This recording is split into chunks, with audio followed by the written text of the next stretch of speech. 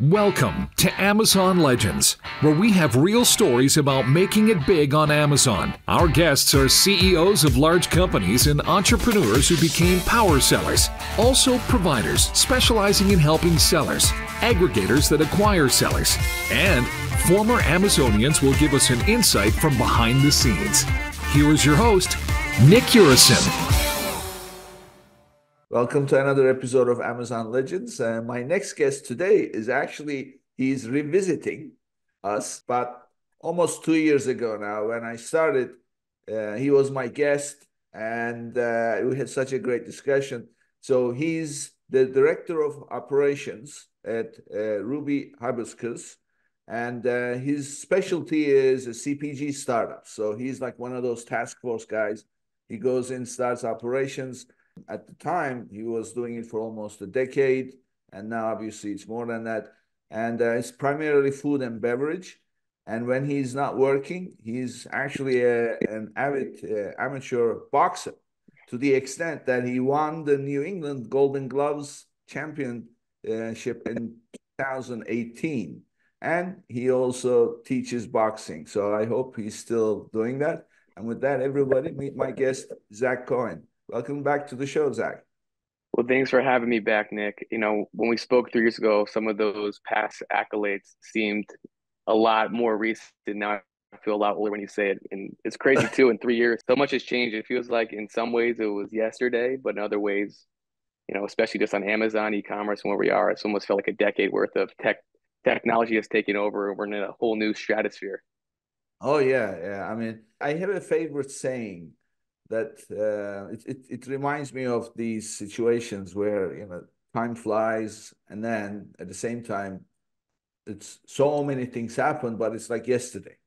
And it's like you can live a lifetime in a minute. So if you think about it, very meaningful, right? It's one of those e-commerce. And when you're in CPG, to top it all off, those minutes go by very, very fast, and it's always ever changing. You're always on the next cutting edge of something else, and things happen fast and competitive in this industry for sure. Yeah. So what I wanted to discuss with you is actually going to be very useful for our listeners, is kind of a progress report, in the sense that because you came into this already with experience, knowing what to do. That was one important point. So you had a plan for your product, and it's a drink product. And at the same time, you were not just looking at Amazon. You had a strategy to also distribute in physical stores. But right there, also, you had focus to distribute in New England.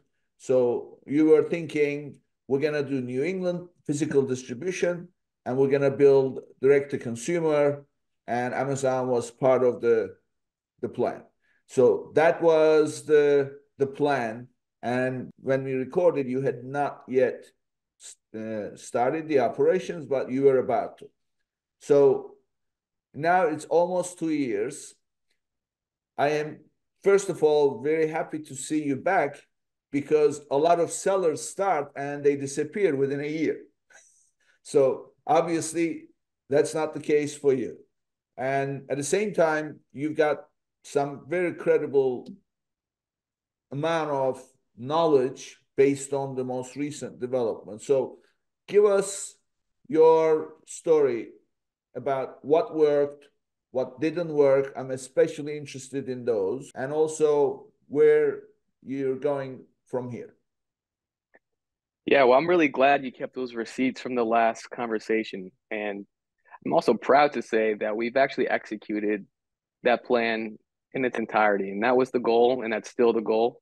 It was expand our distribution, start locally, gain a following, while also starting to grow D2C presence primarily on Amazon.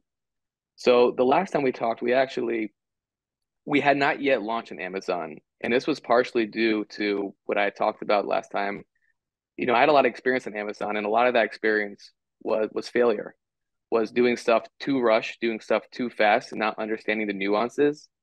And this time around, when we launched on Amazon, the key was we wanted to do it right. We wanted to hit all those little intricacies, wanted to, position our product, position our pricing, position our advertising strategy, make sure our inventory was all settled and ready to go, and then launch with a plan. And I would say we've been pretty successful with that. We launched on Amazon and we've cracked the top 10 in our category on many different occasions. We have been in a position where we've run different promos and have had success there. We haven't had any out of stock situations. We've continued to get good reviews, and it just goes side and side also with our distribution plan, primarily locally in Whole Foods, where we've seen our revenue and both our feedback continue to grow, and our presence in the CPG and the beverage space going hand in hand there. Okay. So I want to understand the things that you've done. So first of all, explain to us, because there's a big word in how you started describing positioning. So yeah, this is like your physical positioning. So positioning in business is the most important thing, and a lot of businesses don't do that, and it's a fairly heavy exercise that you have to go through to define your positioning statement. So break it down for us. What was the positioning as far as what your company wanted to do? yeah. I mean, if everyone can leave here with one takeaway, I want it to be two things. On Amazon, or just even in general, right? You need to have two things. You need to have a really good product and you need to have a competitive price. And if you don't have a good product, you better have a really, really good price. And if you don't have a good price, you better have a really, really good product. So you need to somehow balance the two of them. And we can talk every Amazon acronym, A/B testing, TACOS, ACOS, whatever you want to talk about and how that affects everything. But ultimately, you got to start with those two things. And you have to build some type of reputable product with reviews that people will tell their friends about and go back for more. So for us, that was the biggest thing, and why we wanted to start in retail, especially in a food and beverage product, was we need to have people talking about it, more so people talking about it positively. So right then and there, it was positioning the product to be exactly what it is. We do demos out in the field, and from there, we're able to hear what customers like about it. We then take those attributes. For example, people like the taste, they like the low calorie aspect, they like that there's no sugar. And then we can position those as our Amazon keywords. So before launching on Amazon, we had to prove our proof of concept out in retail, out with people actually trying it, people giving it to their friends and family. And that's where we started. And then the pricing, your industry has a set price where people are competitive. For you as a business, in order to hit that price, you need to start with 1, 2, 3, 4, 5, 1A, 1B, 1, 2A, and so forth with your margins, right? So if you have to look at your margins very, very deeply, and if your margins aren't able to succeed at the price point that's competitive, you got to sell a different product. So for us, it was about analyzing that, looking at our margins, seeing what we could do that was, help us get profitable on Amazon, and go from there. Well, just pricing and also the customer experience. So the customer experience, so your customer experience approach is extremely smart. So I was watching this little presentation about marketing in general, but primarily marketing online. So the speaker was saying a similar thing to what you said, which is a great tip for our listeners, any seller really. Yeah, what he was saying was share your product with the people and let them tell you what they think about it. And then take their words and incorporate into your copy, because that does two things. Number one, obviously the SEO value and listing optimization, content, whatever. But most important, it resonates with the user because you are using their own words. It reminds me of the movie, When Harry Met Sally. So they're talking to couples and then each one is completing the other sentence. So it becomes like that, right? So your information starts to connect with the buyer, which is a huge deal. That's what will make the purchase. So that I find extremely smart. And then also, as far as the price point, I have a question there. So as you know, there are always cheaper products, cheaper versions of what you're selling, and they tend to be more in quantity. So now suddenly you have this massive competition at a lower price point. So how do you deal with that? Yeah, I mean that's the catch 22 of it all is the lower the price point, sometimes the higher the quantity. And Amazon favors both of them. You know, a lower quality product at a very competitive price point is going to do well on Amazon. A very good product at a competitive or higher tier price point is going to do well on Amazon. A lot of time it's those middle tier products I feel like that don't really take off. I mean, if you have the quality, then price point, on with it. The market will set the price for you. If you have a really low price, you're just always going to do well. But then you as just a marketing channel, yeah, I guess that's the beautiful balance of Amazon as well, or just even retail and shopping in general. Lower quality and lower price items are always going to be accessible, and there's always going to be a need for those. And that's why dollar stores exist, and that's why lower budget stores exist. On the other end of the spectrum, better quality prices, better quality products at a bit of a higher price, as long as the market is willing to pay for that price, if the quality is there and the reputation is there, in my experience, people are willing to pay for it. But you need to find exactly on the matrix where you stand on the low, on the highest quality, on the pricing, and find that competitive balance. And you as a business, and this is, I think, the most important things that I see a lot of people starting out on Amazon miss, is they say, in order to be successful in my industry, I need to be at $10 a unit, let's make up. But if your cost of goods and your margins aren't upwards in the industry, I would say at least 50, 60% after your fees, after your storage costs, after your freight out, you're not going to be profitable. And it needs to be something you look at very deeply. Just to stress again, you got to start with your margins, margins, margins. And as Amazon is just a marketing channel for you again, then you need to live with that and just understand you're going to lose money. But if it's something that you want to do to be profitable, you need to take a deep look at that matrix. Where am I on this pricing? Where is my quality? And then take an inward look at your margins and understand from that price point, from my cost of goods, from my other operating costs, what's my bottom line going to be? And also, you know, you have to factor in your promos, your lightning deals, your other advertising keywords that you're putting in. And I can't stress it enough. It's just you have to look at all those different costs there. Mm-hmm. Yeah, well, it's all about the numbers. First of all, people become obsessed with how many pieces are you selling per day. And yeah, of course, we know sales velocity is important, but sales velocity is also relative to your historical performance, not relative to what others are doing. So it comes down to, are you profitably selling an item or not?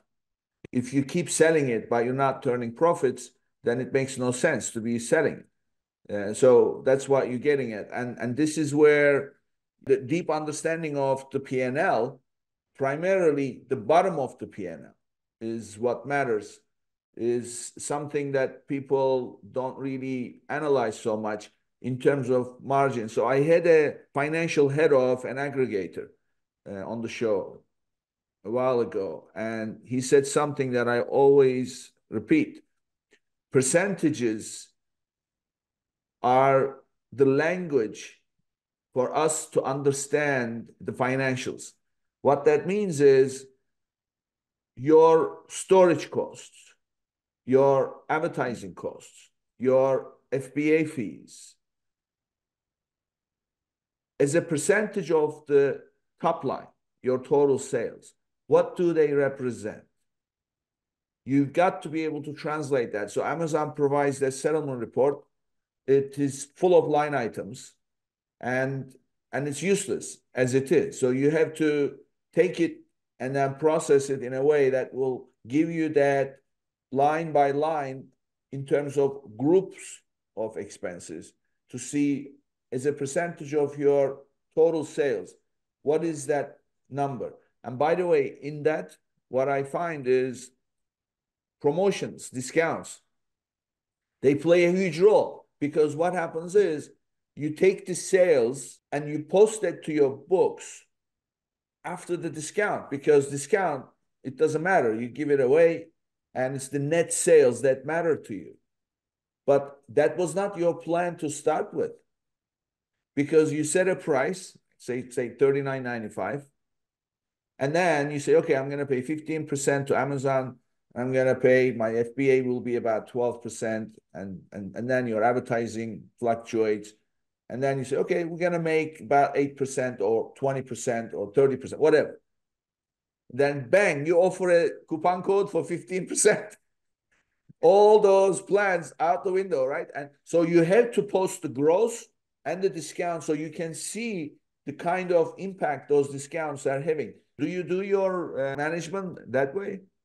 Yep. And, going back to our first conversation, that was a lot of stuff I failed at originally, was you took a price point and you said, all right, we sell in retail for X amount. We can probably survive on Amazon for even a little bit lower because, our competitors are a little lower priced. All right, I'll throw a campaign here. I'll throw a campaign there. All of a sudden, at the end of the year, when you're reconciling your books, you realize I have a negative 20% contribution margin. I didn't factor in the freight to ship there. So yeah, when we first spoke, that was some of the stuff that I initially failed at on Amazon, where after you're looking at your price in retail, you say, hey, I can probably survive the same price on Amazon, maybe even discount a little bit more because that's what our competitors are doing. Let me throw a lightning deal here. Let me throw a promo here. Let me buy some keywords. And all of a sudden you're shipping there, you get a refund, you get a return.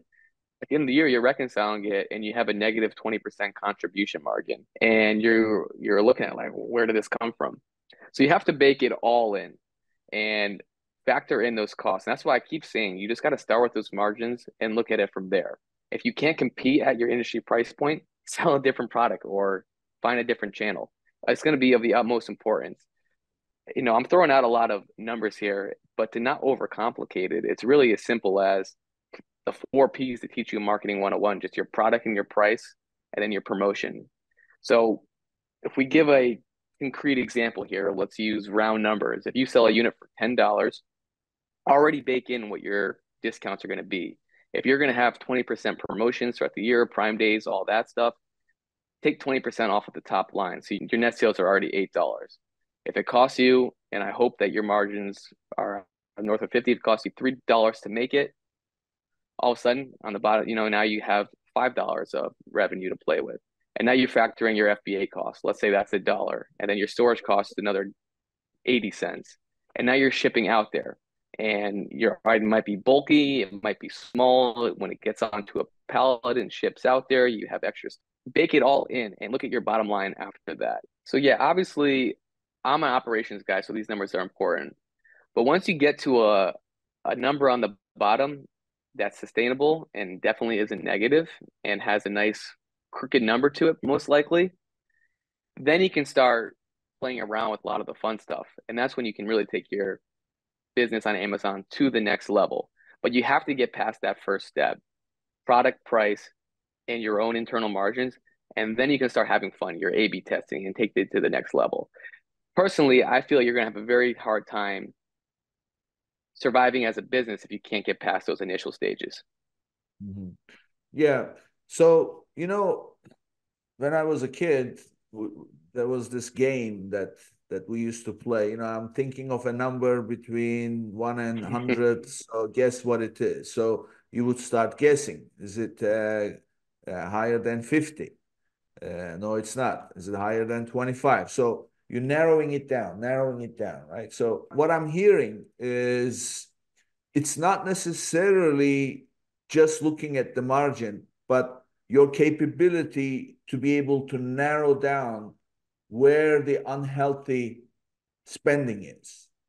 Because your top line, or I should say your price point may be healthy. Your FBA fees may be healthy. Maybe you're running too high promotions. Maybe you're paying too much in storage, because there is this phrase. I have quite a few Amazonians on the show, former Amazonians. And so they have these definitions. The language they have is always fascinating. So they call it controllable input. What are your controllable inputs? So in your case, your FBA fee is not controllable. It's fixed per SKU. Yep. But your storage is controllable. Obviously your promotions, in this case, is advertising. That's controllable. And also your promotions are controllable. But really, the moral of the story here is your accounting. It's not your numbers, it's your accounting. You have to set up your accounting in a way that you see what top line, your total gross sales before any discounts that you offer. Next line, the discounts you offered. Usually systems or people who don't know better, they combine the two and then just post net sales. Don't do that. Post the gross sales, post the promotions next, and then you show total net sales. And then under that, then you start to put your buckets together, your FBA fees. This is purely the shipping costs that Amazon charges you as they ship. I call them item-based FBA. Another line item is Amazon commissions separately. And by the time you factor in the refunds and everything else, that kind of changes. So Amazon commissions, just the Amazon commissions. The next one is obviously advertising. And then I have another line, which is everything else. That is, it's not storage.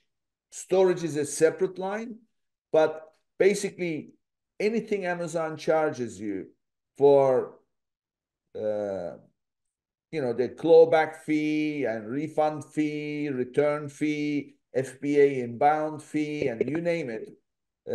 All those, I combine them simply by taking the total fees minus the Amazon commissions, minus the item-based FBA, minus the storage, and that gives you everything else. So when you do that, what I end up with is each one of those brackets, or I should say buckets, is a percentage of the total sale. You know how much it's eating into your margin. And then perhaps your storage has spiked. Perhaps you offered too much discount. Perhaps you didn't calculate the FBA fees, something else going on there. Maybe your measurements that you gave is different than what Amazon is using. So all these things then you can identify, but it comes down to how you account for the settlement report details. And most people are not set up to do that. What do you think? Yeah, that's exactly right. And, it is complicated, but on the other hand, you don't need to be a CPA, you don't need to be an accountant to figure it all out. What I would highly recommend, as we talk through it out loud, someone that hasn't had experience with it, it's going to be difficult. And if Amazon is a channel where you want to really succeed, all the things we're talking about, a lot of these, quote unquote, boring numbers that we're bringing into play here are a huge piece of the pie. So, even us, we work with, we have an Amazon team. Shout out to Elon over there, who's taking into a lot of this into account. And I wouldn't be scared to bring in people that are experienced, agencies that know what they're doing to take a look at this for you. Otherwise, you look 2 years down the line, you're saying, I'm growing, but you've lost X amount of money without even realizing it. So, I mean, like I said, you don't need to be a CPA to look at it, but where is your strength? If you're a great marketer, if you're someone that has great SEO skills, you might want to outsource some of that accounting because it's going to come back to bite you. I'm an operator.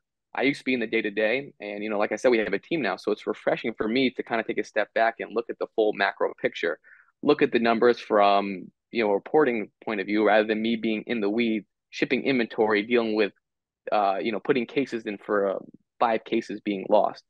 So I guess my point there is being, there's a lot of different moving parts. Don't be afraid to bring in the help that's necessary if you truly want to succeed.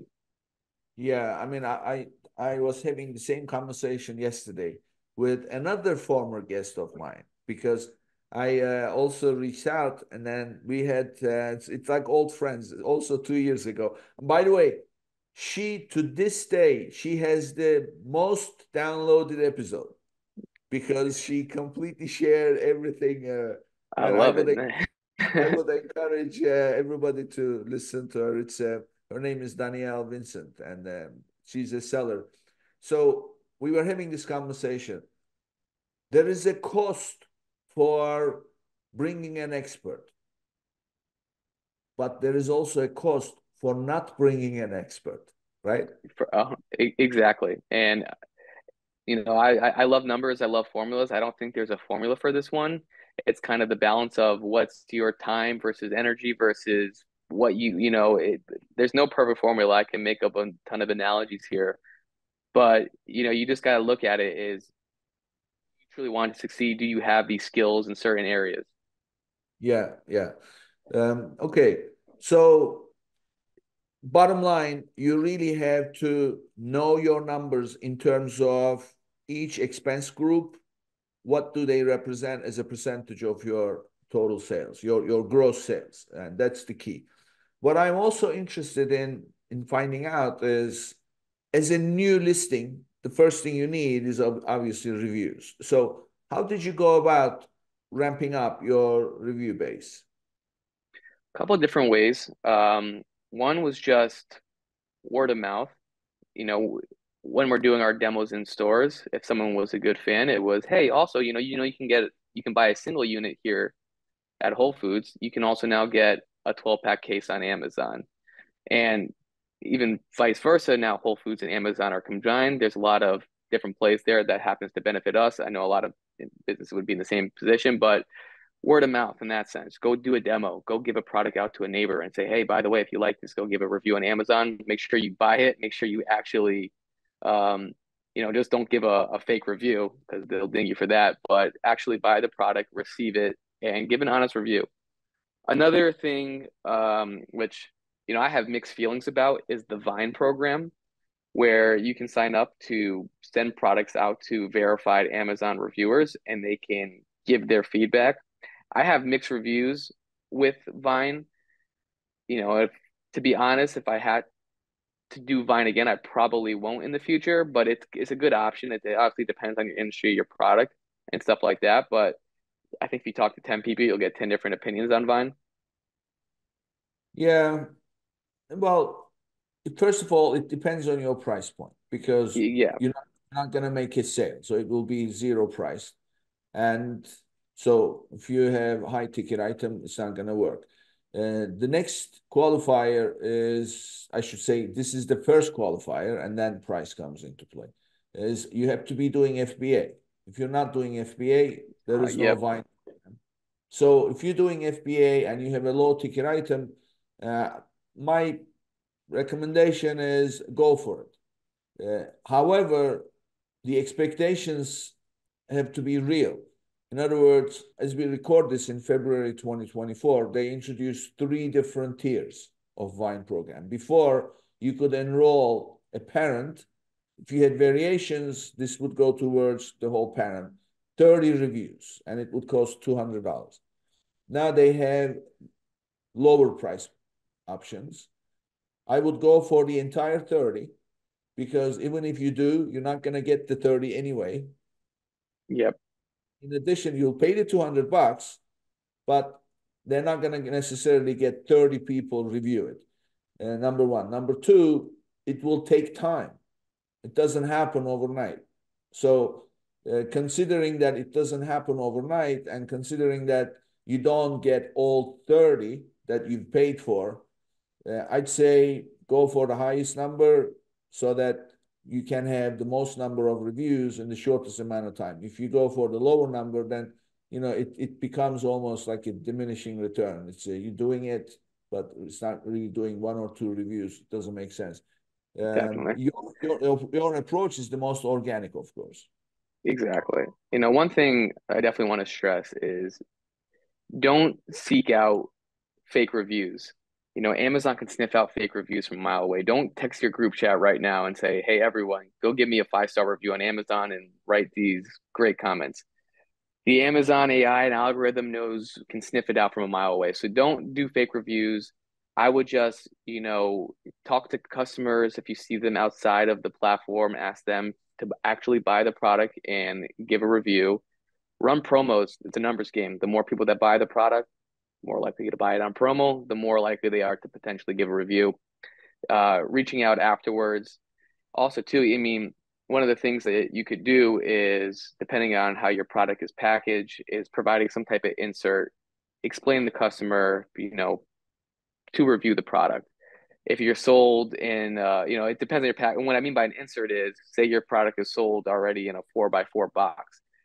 On the packaging side of stuff, you can maybe insert a sticker, insert a little postcard that tells the customer to, if you like this product, leave a review, or however you want to word it. Whatever you do, though, don't derive them off of the platform. Don't, in your insert, say, hey, by the way, you can get for $2 cheaper on our store. Definitely don't do that. Keep them on the Amazon platform and organically ask for a review. Like I said, Amazon's going to sniff out if it's fake or faulty. So just let it happen organically, and it's going to take time. It's not going to happen overnight. And you're going to continue to get reviews, and it just exponentially grows. Yeah. So package inserts are huge. So everybody who is able to have a package insert because they have the kind of packaging that will accommodate it is key. There are two things that we've had on different episodes mentioned. One is obviously ask for a review. In Yep. your insert, ask for a review. And don't ask for 5-star rating.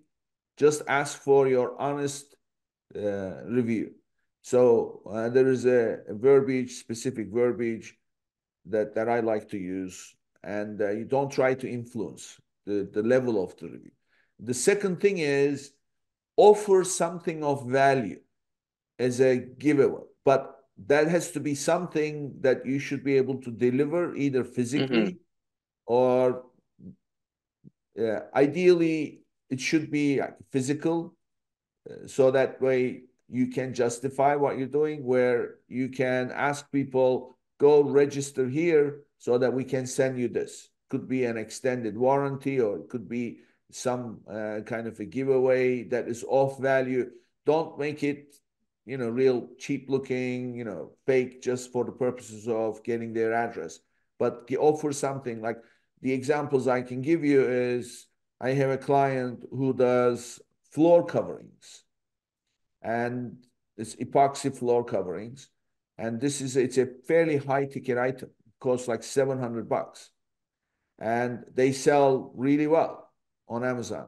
And they offer extended warranty. If something happens, they'll send you new. So when you spend $700 on an item and the warranty comes, that's value. So of course, you have to register.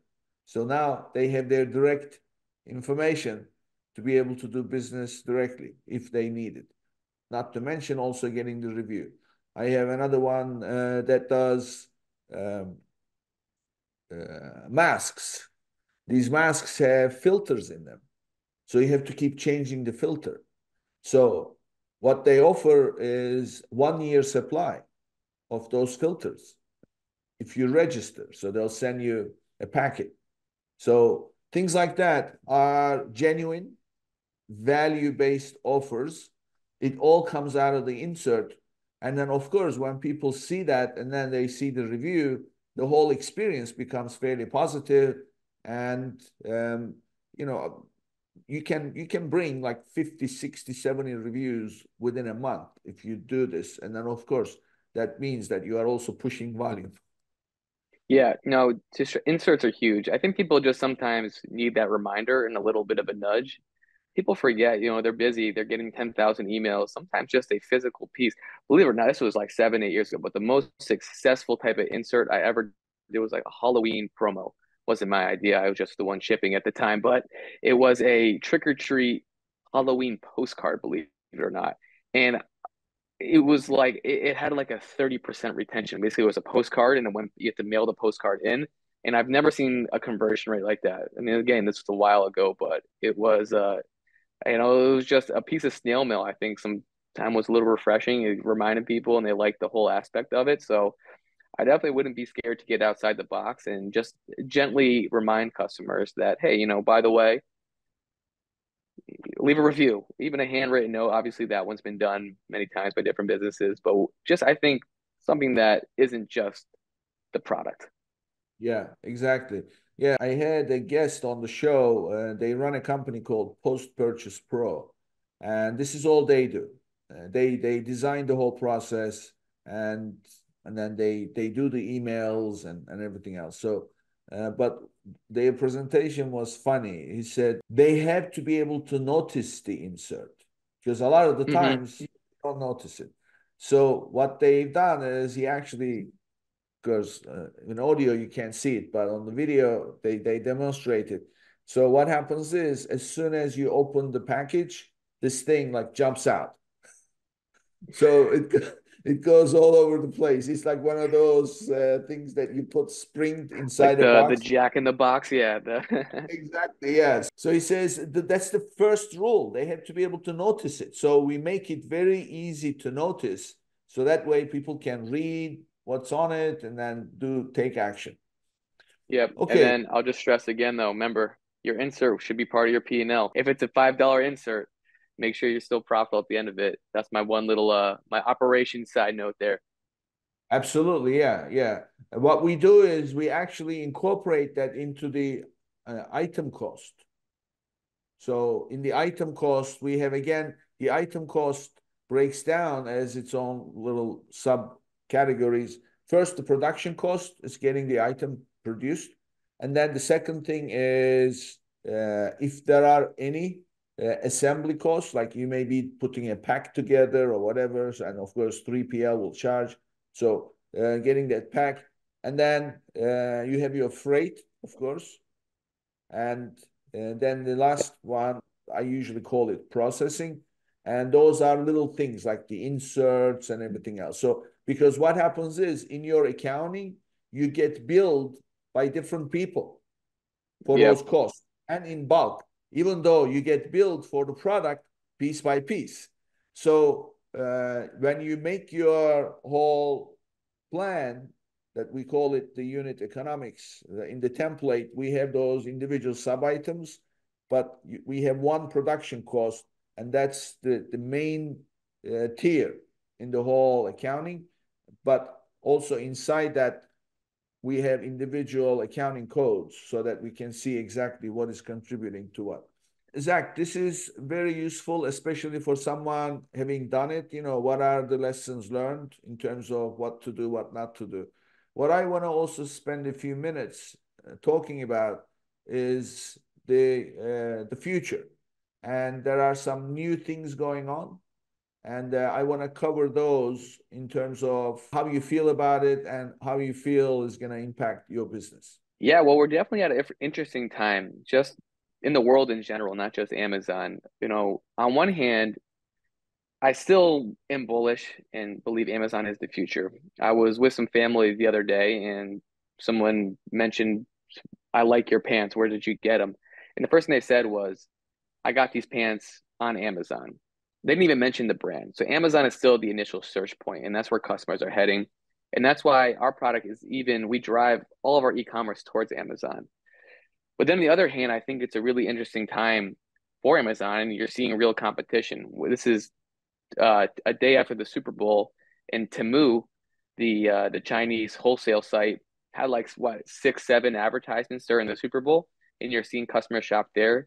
You see TikTok shop, Instagram shop, direct store delivery with Instacart and stuff like that really taking off, and you wonder if that's going to cut into some of the Amazon stuff. And then lastly, right, I've mentioned probably 2 or 3 times today in quotations the Amazon algorithm, which for years was this big bad notorious thing that people would charge a gazillion dollars to tell you that they've cracked. I mean, maybe now that algorithm is really just chat GPT or a large language model hiding behind the counter, and now the playing field has been leveled and we all have access to it. So it's a really interesting time, man, wondering if Amazon's still going to be the king of e-commerce, the king of retail. So, I mean, if I'm a betting man, I'm gonna say at least for the next couple years, Amazon has enough data to probably steer all that their way and own a big piece of that. But we're definitely at an interesting time. For the first time I can remember where it's we might branch off into a different sector. It might be a different avenue we go down where it isn't just Amazon and we're beheld to their data. Mhm. Well, my take is this. So if you go back and look at the Amazon's early days, when I say early days, they are putting the whole infrastructure in place and they're building this culture, the company culture. But most important, Jeff Bezos was setting expectations by the investors, by the board, and everything else. So, and that is ingrained in their DNA. So there are some characteristics there. One of them is we are going to try new things all the time, and we are going to fail in most of them. Now, fast forward 30 years, what are we looking at? We're looking at a company that has reached massive audiences who pay a subscription, a yearly subscription to receive the benefits that seems to go up in multiple folds compared to any other price increases, and nobody even blinks. They still stay. So that means that Amazon is delivering value and they have this audience that is loyal. Now, they are using that audience to test new programs all the time. They're doing that for two reasons, the way I see it. In order to stay as the leader, you have to keep changing the rules of the game so that others can only try and play catch up. And by the time they do, you got something else. So they are always trying new things to stay as a leader and also keep delivering more and more and more value. So when you look at it that way, and you've got a company that is, cash is no problem. Yeah, I doubt very much that Amazon is going to really go away anytime soon. Instead, they are going to be doing more and more. So therefore, it's up to the sellers to figure out how do we take advantage of it. I mean, that's my take. That's a really fair point. Um, Another prediction here, I guess, and it goes hand in hand with your point where the sellers have to figure it out is we're seeing the Gen Z consumer come more into more of their buying prime, where they have the disposable income now to make decisions and influence. And what do they care about? At least from my perspective, they care about sustainability, they care about company ethics, and they care about brand story. What is Amazon not known for? Sustainability, customer ethics, and sometimes hashing out the brand. I do think the Gen Z customer cares about that stuff. So we're at an interesting point was how does the brand penetrate the Amazon, not just become pants on Amazon, but the brand becomes the first part of the sentence and can preach their ethics, sustainability to these consumers. So I think that's a big opportunity. But yeah, I mean, right, I put out these doomsday scenario, but I know in the back of my head too, we both know Amazon's not, they're gonna own it all. So yeah, Yeah. it's up to the seller really. Yeah. I mean, that's exactly it. So the other thing that we were talking just before we started recording. So as we record this, February 24, there are some new fees Amazon is bringing in, and then also increasing their FBA fees and things like that. And I'd say before you go getting all panicky, look at the complete picture. So they are also reducing their FBA fees. So when you incorporate all the changes that they are making, first of all, understand the full picture and see what kind of an impact that is going to make. And then also think about the big picture. What is it that they are trying to do? So, for example, one of the things that is a big deal is the storage fees. So Amazon makes it more and more and more expensive to carry stock. Well, why is that? Because it's not in your best interest as a seller to invest so much into inventory if it's not selling fast enough. So This is the biggest problem that I see with sellers. They don't understand the impact of the amount of inventory they carry on their health in general, as their seller account as well as their personal, because it creates stress. You never have enough money. By the time you bring in the sales, already you've invested into inventory, and the bill becomes due, and only a third of the inventory is sold. So if you are carrying more and more and more of it all the time, it's not good for you. Amazon is charging you more. I just say, look at the big picture. What is it that they're trying to do, and bring those best practices in. What do you think? Yep. I mean, back to the accounting piece of it, it's cash conversion cycle. And that's a really fair point too, because when I was among the Amazon sellers when the email came out, we're raising fees, where I'm yelling and cursing the sky at Amazon. They're always doing this. Never this channel is going to fail. Tamu's going to take, all that stuff. But you have to look at the full picture. And I think we use it as actually very helpful to level set where, at the end of the day, right, you need to be converting your inventory into cash as soon as possible. By carrying more, holding on to more inventory, you wouldn't do that outside of Amazon. So why do it in there as well? And it's all a big piece of the puzzle. So you have to level set it as well. And if storage costs are going down, or the other way around, if storage costs are going slightly up, but FBA costs are going down, then it all comes out to be a little bit equal. And it goes back to just general inventory and business practices, where you're just, again, converting that cash cycle where you're sending inventory and it's selling and going out the door. My one pain point that I'll provide, though, is shipping to Amazon. It's always been a little bit of a difficulty. Right now in Seller Central, if you were to initiate a work order and send inventory there, generally, at least for us right now, they're splitting it into 3-4 different orders. And those 3-4 different orders will be entered in at different points. It could be a week, it could be 3 days, it could be 60 days. And that sometimes varies, which is, to counteract that, I've always been of the mindset, let me send a little bit more, and just in case it takes longer time to enter, and just factor that in, have a little bit of safety stock. So it's a little bit, you can't send a little bit more, but all equals out. So, I mean, at the bottom line, the costs are the same. Yeah.